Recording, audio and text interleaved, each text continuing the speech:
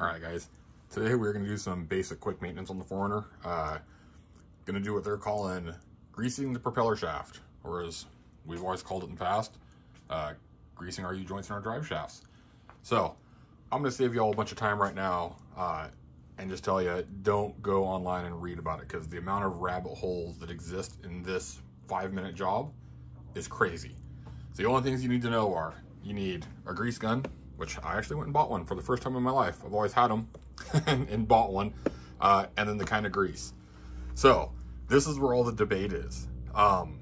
Toyota calls for 2 different types of grease on the drive shaft, or one for the drive shaft, one for the U-joints. If you get a lithium-based NLGI 2 rated grease, which there are plenty out there, you can use it on both. This will work. You only need the 1 tube, guys. Don't read into this a whole lot. Don't spend money on 2 tubes unless you're really bored. This right here works. You've just got to make sure that you are NLGI number 2 rated, which most greases are, and it needs to be lithium based, which this one, lithium. Lucas as a brand does make an extra heavy duty, the green one that is polyurea based, which is the other more common grease, which is a heavier duty, more ag industrial type grease. Whereas this one has a little bit better wear properties. I'm going to tell you this, if all you had was the other kind or one that wasn't rated correctly, it's better than nothing. Most people never do this maintenance, never have a problem. If you're going out and buying new, just buy something that is NLGI 2 and lithium. This stuff right here does it. I'll link it, like you can get it on Amazon. I bought it at O'Reilly's or somewhere the other night, because you can just walk in and buy it anywhere. There's several different kinds. I will list some kinds or types below, and the grease gun, because they're less than 20 bucks. So we're going to be $25 into this and have enough grease to do this for the rest of the 4Runner's life. Toyota recommends doing this maintenance every 15,000 miles under normal conditions. So if you just do it every oil change, the dealerships do not do this as part of their service. They will claim they do. They will check it off the box, but it's just an inspection, which you can't really inspect it instead of just doing it. So just do it. It's pretty simple. That being said, we've got the 4Runner out back. I'm going to go climb under it and show you where it gets greased. There's only 6 zerks, 1 on each drive shaft, 1 on each U-joint. Pretty simple. Most difficult part will just be making sure they're lined up right, which I might just have to roll the 4Runner back or forth a little bit. So again, I'm going to save you guys the time. Don't go on a form and read. Just get any grease that's NLGI number 2 and lithium, and you are golden. That's all you got to know. So let's go get into the 4Runner here. All right, so I'm trying to do this from a perspective that makes sense, instead of filming it upside down. So we're on the passenger side of the 4Runner. Go underneath, and so you got transfer case, and let's go there a little bit more. So you can't see him because I actually need to rotate this, but there's a zerk on that U-joint in there, a zerk on the other side of the driveline right there, at the rear axle, and that U-joint, if it'll focus, that U-joint there. We go to the front, which we may have to climb to the other side, but yeah, we can't see it. Everything's in the way. So there's a U-joint there and a zerk on the other side of the drive shaft, which I actually think I can get now. So I'll probably go to the other side and do those. And then the front U-joint right there. So 1, 2, 3, 4, 5, and 6. So pretty simple. All right, so rotated things around a little bit just so you can see. So rear of the rig, drive line, zerk number 1, and the other zerk, which is up in there, you can on the camera, for the U-joint, is right up there. So first things first, you want to get a rag. You're gonna want to clean them off. I'm going to do it a little bit better without a phone in my hand, because you will read reviews of people who got their grease gun stuck on that, and a lot of the times it's not the grease gun at fault. These are pretty clean, but sometimes they get dirty and gunked up.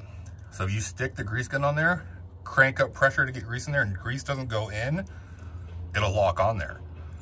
So you've got to release the pressure somehow. So if you clean them so there's no dirt, which is actually pretty clean under here, then you won't have that problem.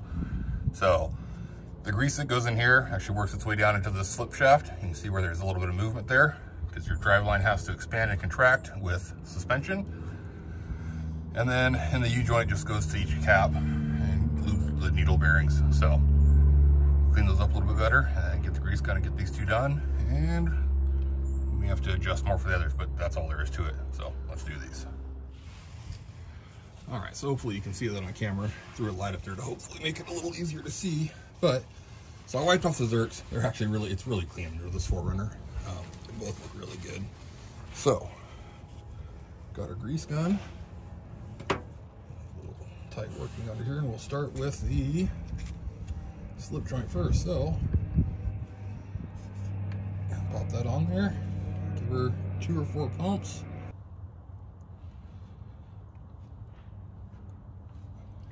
All right, that's simple.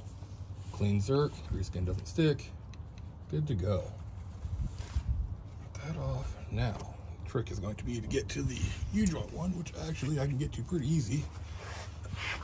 Let's see here. All right, so this one, you pump until you start seeing grease come out.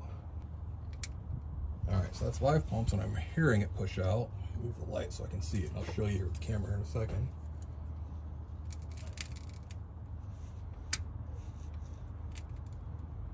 And it's just starting to ooze out, so I'm going to keep going until I see the new red grease. I'm seeing the old dirty grease come out right now.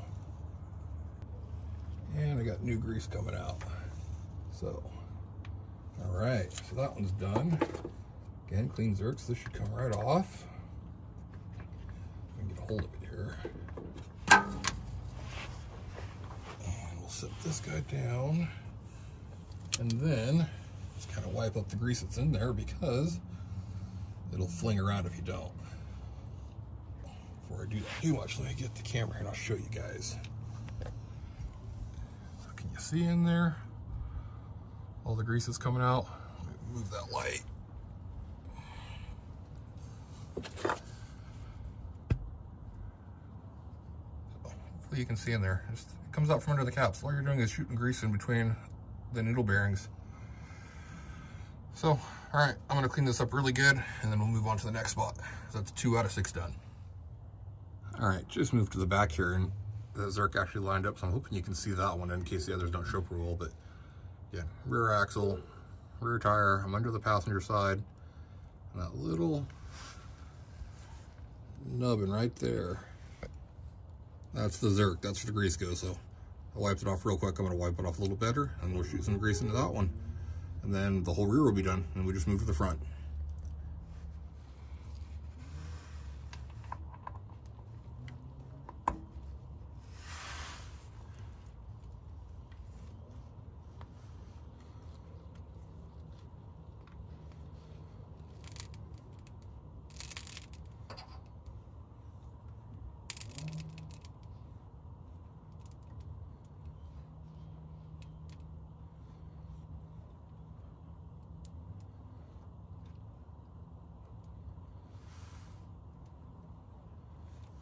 All right, so that was 9 pumps.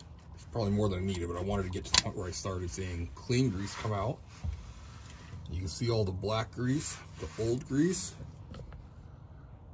and then all the new red. The red is the new. So yeah, I'm gonna wipe this up so it doesn't fling it around, and then we'll move to the front. All right, so we're moving to the front. We're actually, through perspective, this is the front driver's side tire, right under the driver door. And so there's the ones we just did on the back of the transfer case to the rear. So if we move to the front of the transfer case, that guy right there, if I can get, that one right there is the zerk for the front drive line. And then, I don't know if I can get an angle with the camera. I don't think I can. The other one is right, the U-joint one's in there. So let me hit these guys real quick, and then we'll only have one more, which I might be able to get to. It's gonna be up there, as long as we're turned right. All right, so I'm really contorted under here, but I gotta roll it a little bit to get to the U-joint off the transfer case. But just since I'm down here, front drive line, that zerk's lined up, see it right there? So Gonna hit that one real quick. And then all I'll have is this one last one back here, which I can get to. I gotta roll it forward and turn the drive line a little bit. All right, just an update, guys. So there's this shield that, an exhaust shield that was right there in the way. And I realized it was only 2 bolts, just two 12mm bolts. So it just unbolts off this cross member. Super simple, and it freed up all sorts of room. So everything's greased, that's all 6. Let's put this back together. All right, guys, so that's it. It's all greased up. I mean, really, this is a 5 or 10 minute job. You know, add an hour or 2 because we're filming it, but it is what it is. So something pretty simple. Just wanted to show everybody how to do it. Again, the only things that matter are the grease you choose, which just has to be NLGI 2 and lithium based, and you're golden. I will tell you, I grew up on a farm where we greased machinery constantly, and we never paid attention to, as far as I know, the specs of the grease. You just got heavy duty grease, whatever was cheap, grabbed a cheap grease gun and went to town. Grease gun worked flawlessly, nothing stuck. Again, I'll link this in the description below. You can just get it on Amazon. I'll link the grease, super easy. So that's gonna be it for today. I got a couple other little maintenance things I'm gonna do that don't need to film. And then got this guy. Next day we have this nice, not today because some of it just showed up this morning, doing some suspension changes. So we'll see y'all in the next one.